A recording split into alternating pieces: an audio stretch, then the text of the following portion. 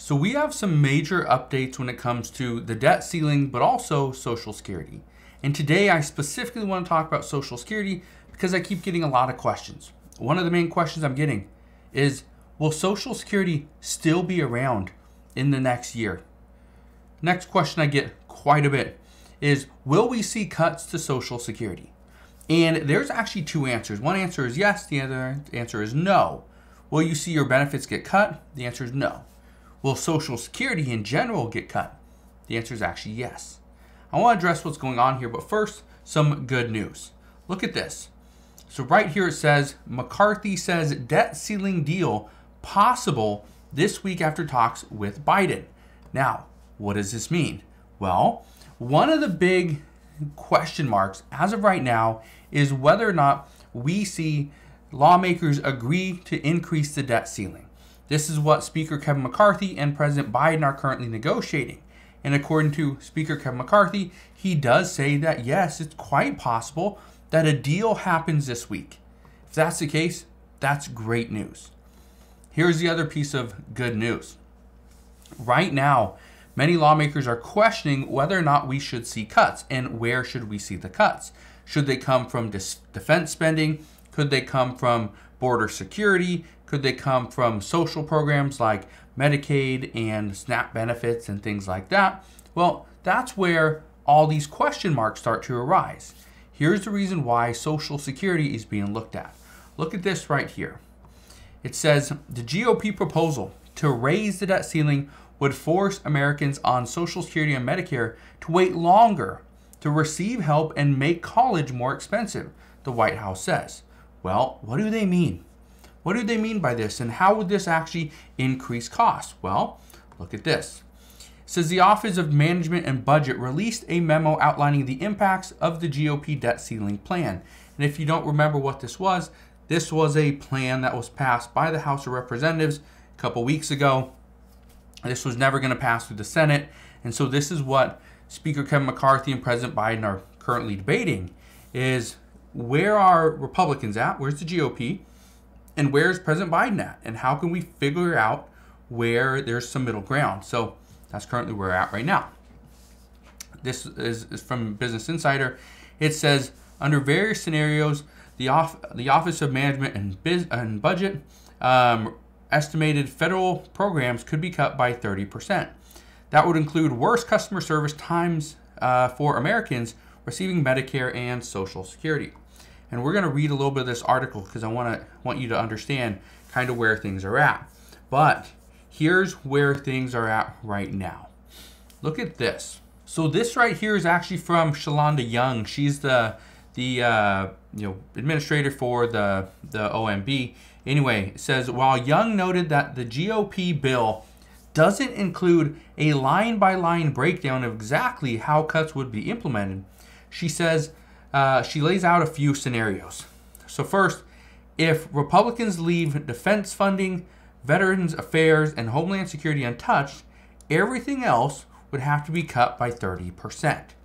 She also goes on to say that would mean people waiting for disability benefits through Social Security might face wait times of at least 2 months longer, and those seeking help through Social Security and Medicare offices would experience worse customer service. Now, what does this mean? Well, let me just break this down, because from what many people have sent me, and again, one of the biggest questions and one of the biggest question marks that I've gotten lately is, are we going to experience default? Are we going to see our payments stop? Because according to this article, and this is what has many people freaked out, is this line right here. That could mean people waiting for disability benefits through Social Security might face wait times of at least 2 months longer. Now, what do you mean by 2 months longer? Well, it's actually pretty simple. Let's say you are going to get benefits and it takes you, let's say, 2 to 3 months to actually qualify, get approved, and start to receive your check, right? 2 to 3 months. Well, what's happening in this instance is it's taking about 2 months longer. So if this gets approved, it would mean it would take you about 4 to 5 months to actually receive your benefits. Well, why is this? Well, the reason for this is actually pretty simple. One of the things that they're looking at doing right now is to revert spending back from not 2023 levels, but in 2024, what the GOP plan is proposing is to revert that spending back to 2022 levels. So going back pretty much 2 years. This would see a cut of about 23% in funding. This means right now where Social Security or the Social Security Administration is currently struggling to get any funding and to open up offices and hire additional customer service reps. Well, guess what? If they can't hire more and they actually have to lay off employees because they're seeing a reduction in expenses or a reduction in funding, right? Which would mean they have to reduce expenses as well. Well, the problem there is if they currently have a backlog, this is only going to make it worse. This is only going to make it worse, okay? I want to read you this as well. This is from the same person, Shalonda Young. She says, those cuts would be incredibly damaging, self-defeating, and unpopular. If House Republicans choose not to cut funding for military, veterans, medical care, and border security, then their cuts to everything else must get even deeper. This is true. If they make cuts, these cuts are going to hurt millions and millions of people. For Medicaid, for SNAP, okay, for Social Security, we are going to see all the other programs that the government is currently spending money on, they're going to see cuts. Okay, 30% cuts, maybe 17%, possibly go down to 9%. But in order to see 9% cuts across the board, that means military spending would have to see cuts. We'd have to also see cuts to Veterans Affairs and other things like that. So again, it's not a popular situation to be in, and this is why some lawmakers do not want to vote for this next year.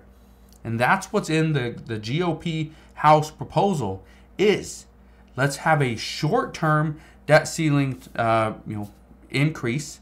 Let's increase it by I think $1.2 trillion or something like that, and it would extend until March of 2024. So that's what I can tell you at this time. There's a lot of discussions happening right now, but the big question mark is, do they get the deal done before June 1st? And as always, as I get more information, I promise I will fill you in on all the latest news and updates. All you gotta do is two things. First off, hit that like button on this video. Also, click that subscribe button, and you will never miss an update.